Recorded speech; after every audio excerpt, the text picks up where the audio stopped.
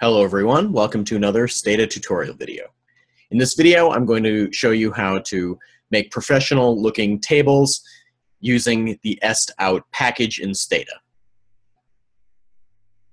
If you haven't done so already, I recommend you watch the video on how to install packages before you watch this one, as you are going to need to install the estout package before you can actually use these commands.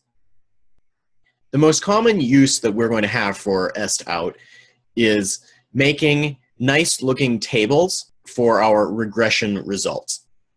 I've loaded up the campus crime dataset, and we're going to use that to show some examples.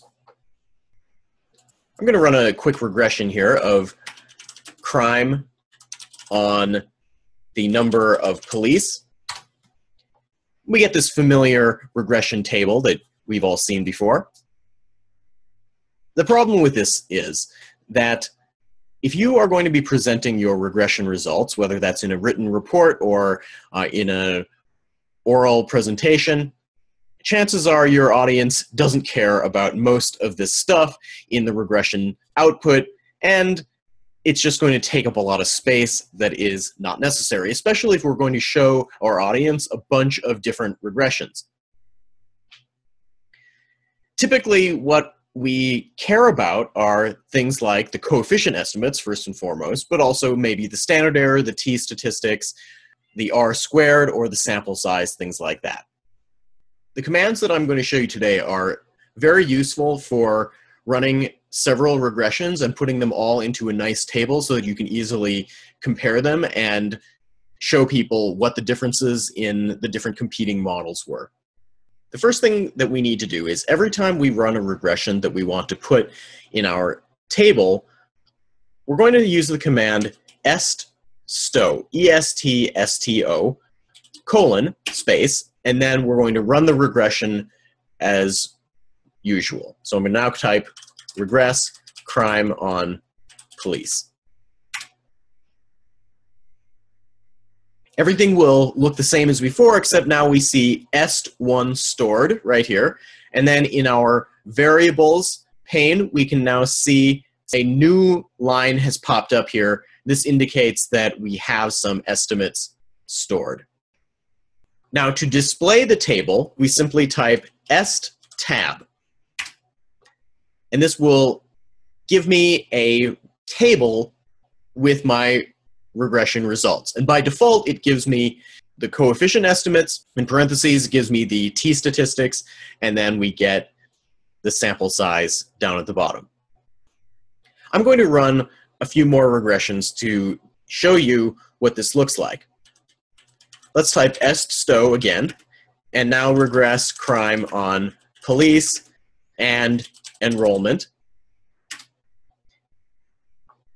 This has now been saved as our second set of estimates.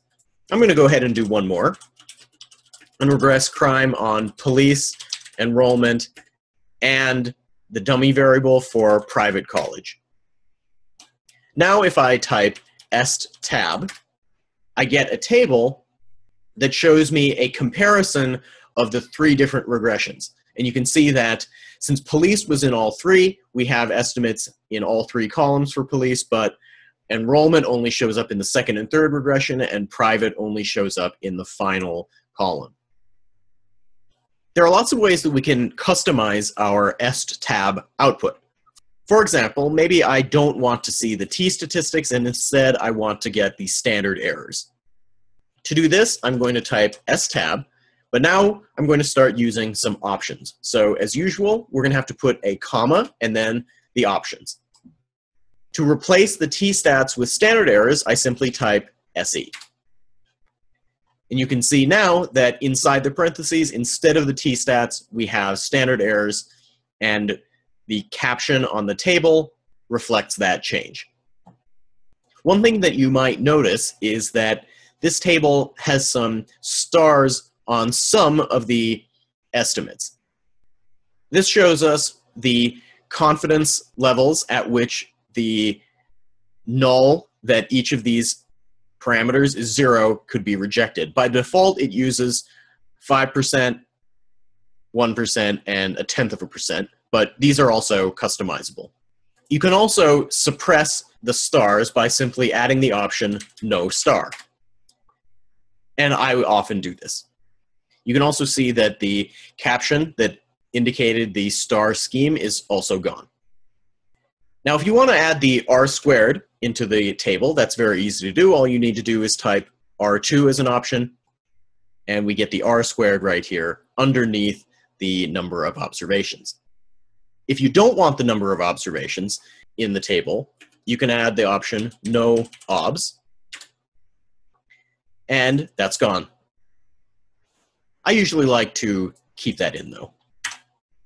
Now, sometimes you're going to have a data set where the actual names of the variables are not very clear to the audience. We can add the option label if you want to replace those basic variable names with the more descriptive label names. When I run this now, all of those variable names are replaced by the labels. Now, sometimes you don't want to do this because your labels are kind of long, and in this case, the private college one got cut off.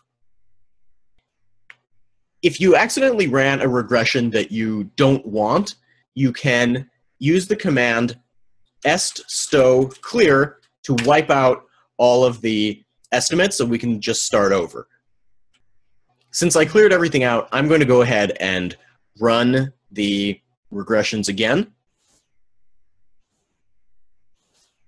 and then execute my stab just to make sure everything is working fine, and it looks good. It's all well and good to have our professional regression table right here in the Stata results window, but we want to use these results in a report or a presentation. To do that, we're going to have to export this table. Before we can do that, we always have to make sure that we've set our working directory. This will determine the folder into which the output is going to be saved. So I'm going to go into my Stata tutorials folder. Of course, you can put this wherever you like. Now I'm going to go back to the tab command that I was using just a minute ago. But now I'm going to add the word using right after tab, but before the comma. It's not considered an option. And then I type the name of the file. The file extension will determine the type of file into which your results will be exported. For example, if you wanted to use Microsoft Word, then I would name my file, call it example.rtf for rich text format. This is a format that is used by a variety of Microsoft applications. Once I run this, it will say output written to example.rtf, and this is going to be inside my working directory. So I'm going to go and open that folder up and look for my file. Open this up in Word, and you can see that I've got my nice regression table right here in Word. And I can go in and fix things if I want. So let's say I wanted to make this, instead of cons, I could just fix that to have the entire word constant, for example, and we are ready to go.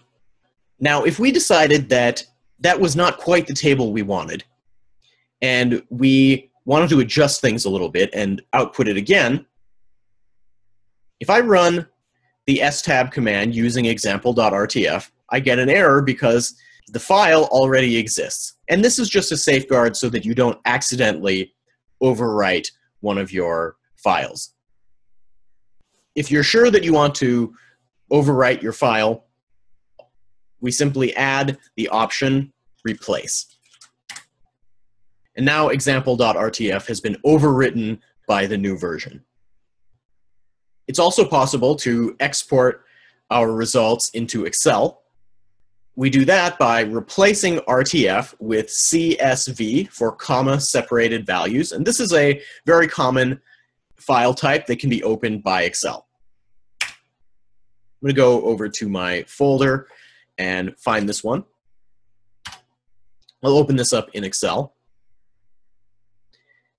And you can see that we've got our table looking good right here in Excel. If you happen to like writing up your results in LaTeX, we can do that as well. And this is what I typically do. is replace the CSV here with TEX. Again, I can go back and find this file and open this up in whatever LaTeX editor that you prefer. This is actually only one of many different kinds of table that you can make using estout and esttab.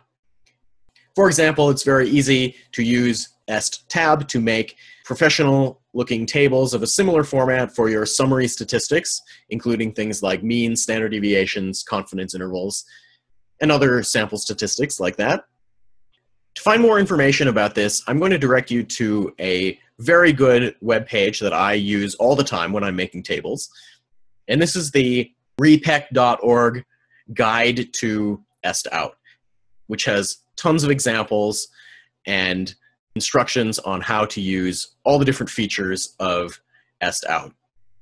If you want to use estout for summary statistics, then you want to go here to estpost, and this will tell you all the different and interesting ways that you can make summary statistics tables for your presentations and reports. I'll put the link to this page in both the YouTube description and on Canvas. If you have any questions on making tables, installing packages, and using estout in general, please let me know. Thanks for watching.